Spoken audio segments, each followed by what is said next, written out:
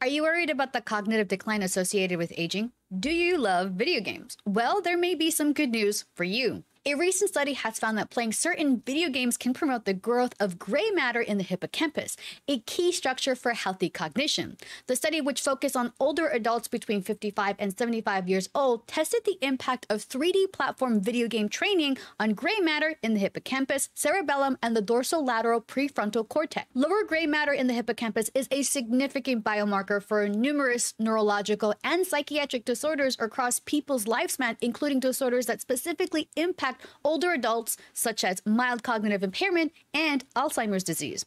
Understanding how to promote the growth of gray matter in the hippocampus has been demonstrated in several studies to be vital for cognition.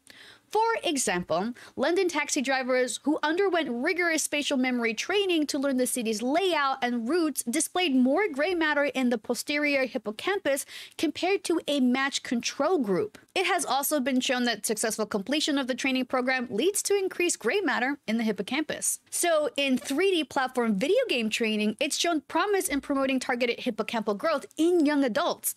A study at the Canadian Institute of Health Research has found that time spent playing platform video games such as Super Mario 64 showed that young adults who trained on Super Mario 64 for 2 months displayed a significant different amount of gray matter in the hippocampus when contrasted with a passive, non-contact control group.